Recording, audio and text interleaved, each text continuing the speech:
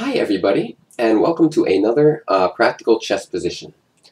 In this position we have white. It's white to move, and as always, pause your video, try to solve it yourself, and then once you're done, you can unpause and then try to solve it along with me.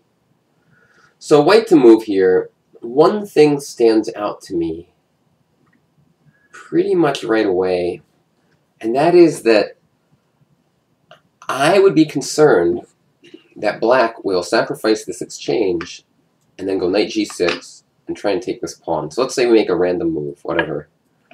Take, knight g6, followed by some exchange here, and I'm not so sure, or followed by winning this e-pawn. I'm not so sure how great this is for white.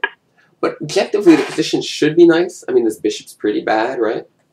However, if we go like bishop f6, he can take on g3, for example. So what to do? I mean, first of all, we may want to just sacrifice that g3 pawn. It looks certainly reasonable to me to do something like that. I mean, it's kind of a... I mean, bishop h4 allows knight g6, but we could do something like this, and if knight g6, now bishop f6, for example. And after rook f7, maybe king f2. Now the exchange sack isn't quite as good for various reasons. It's just he didn't win a pawn this time. I mean, bishop h4 is like the kind of safety move. But black has a plan of bishop e8 also to h5, trying to reactivate that bishop. Although we can always stop it with bishop to f3 as soon as bishop e8 is played. So I'm not so sure what to do. Excuse me, got this lingering cough. I probably would just go bishop h4. Bishop f6 is also interesting. I can't figure out which one I would choose. I'm kind of leaning towards bishop h4. I think that's what I'll do. I'll just play this move. Don't allow the sack, and if here, I was thinking maybe even here, just kind of keeping the, just keeping the position nice and calm, not allowing him any sacrifices, and then eventually moving the king up, bringing the rook over, and so on. So I'm just going to go for bishop h4. Correct solution. Yay. The natural king f2, with the idea of doubling, it says is bad because of rook takes, pawn takes, knight g6, with serious counterplay.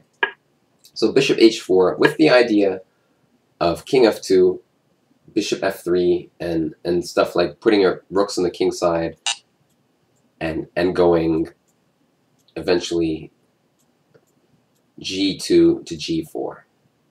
So that is the correct solution. Basically, you have to be aware that this exchange sacrifice is a serious option for black, and it weakens our e5 pawn, which is crucial. Like if black ever wins that e5 pawn, then all of a sudden, let's say some random move. Let's say he takes with the queen even, and let's say I'm so bad at grabbing the pieces. And like eventually he may go e5 and get this bishop out of the game, and then d4, and then bring the bishop to c4 or something. So the key is to recognize that black will sack the exchange, do something about it, and only then go about our business. So this position requires some patience, and it requires understanding that this exchange sacrifice is a serious option for black. Thanks everyone for watching. In the game, white played bishop h4. It says also this pawn sacrifice is pretty good for white too. So it's another reasonable option. Although it thinks black should sack the rook and go bishop e8 to g6 with a stodgy defense. A lot of exchange sacrifices happening. Thanks guys for watching. See you tomorrow with another chess position. Bye-bye.